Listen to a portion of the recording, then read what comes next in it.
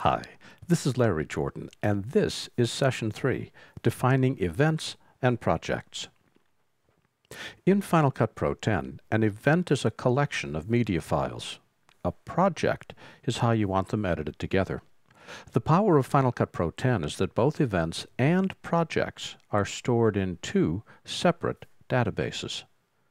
Because it's a database, it means that any piece of media is now instantly available to any project. There's no more project crashing because you use too many clips, no more importing media files from one project into another. In fact, no more importing media at all into a project before you start editing. You can begin editing while your files are still importing. The word events is used in multiple ways. Media is organized and stored in an event. There's no limit to the number of events you can create. There's no limit to the number of clips that can be stored in one event.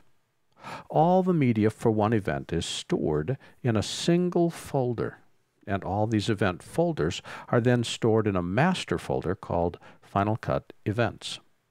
There can only be one Final Cut Events folder per hard disk. And this folder can be stored either on locally attached storage, like a single hard drive or a RAID, or on a SAN. An events folder contains all the media and metadata captured from a camera, ingested from a card, or imported from the Finder. This includes metadata that is auto-generated. That means that the metadata is calculated by Final Cut during import. Event folders can be shared between projects, can be merged into a single folder, can be moved from one hard disk to another, and can be deleted from Final Cut Pro 10. A key thing to keep in mind about the Final Cut Events folder is that you don't rename the Final Cut Events folder or anything in it. By default, the Final Cut Events folder is stored in your home directory in the Movies folder, but it can be placed on different drives. And for performance reasons, I strongly recommend storing this folder on a second drive, never the boot disk. Media files can either be stored locally or on a SAN, and media files can be copied or linked to an events folder.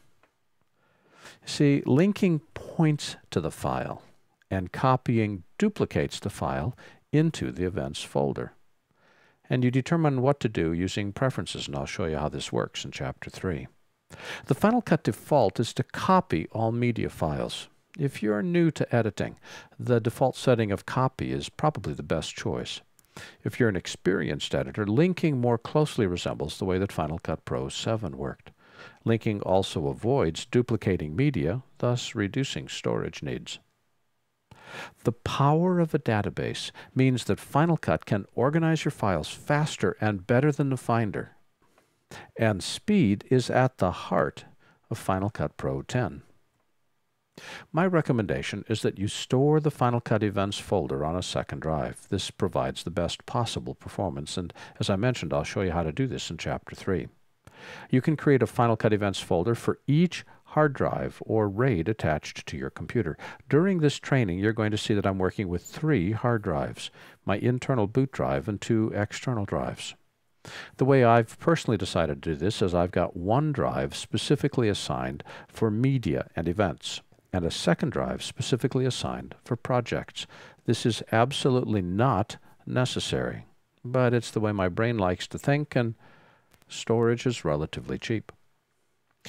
At a minimum, you want to have 2 hard drives attached to your system, the boot drive for the operating system and applications, and a second drive for media and projects.